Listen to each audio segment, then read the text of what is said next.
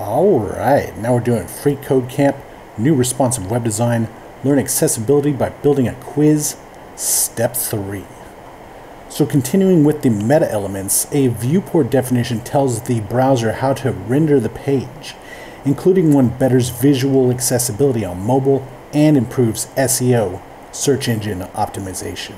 Alright, so we're going to add a viewport definition with a content attribute detailing the width and initial scale of the page. Okay, so it's been a while since we've had to do any kind of this, so we're definitely going to have to take a trip down memory lane.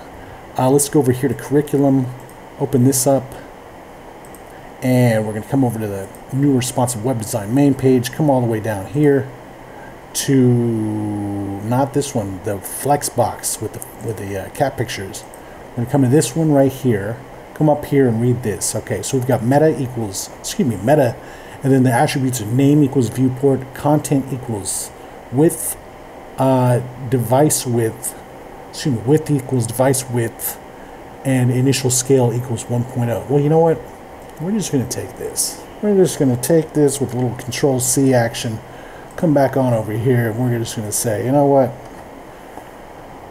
That's enough. That's cool. Let's check it. It's good. Let's submit it. All right. Now we're on to step 4, and we'll see you next time.